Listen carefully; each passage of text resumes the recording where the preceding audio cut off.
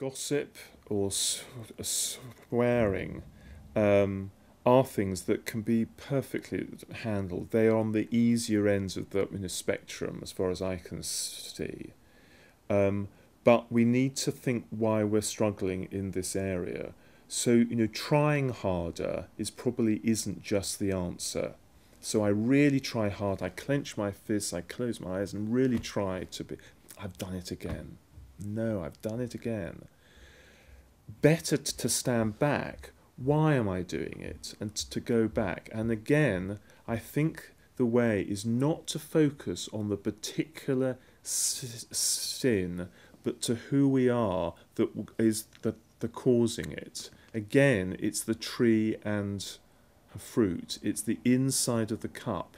Clean the inside of the cup, and the outside will get itself sorted as well.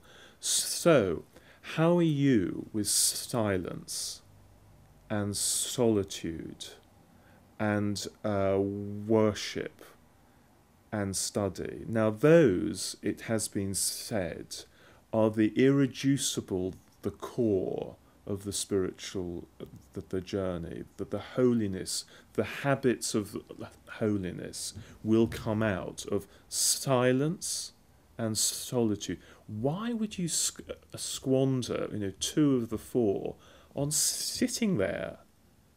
Well, Jesus spent a lot of time in silence. He was committed to solitude.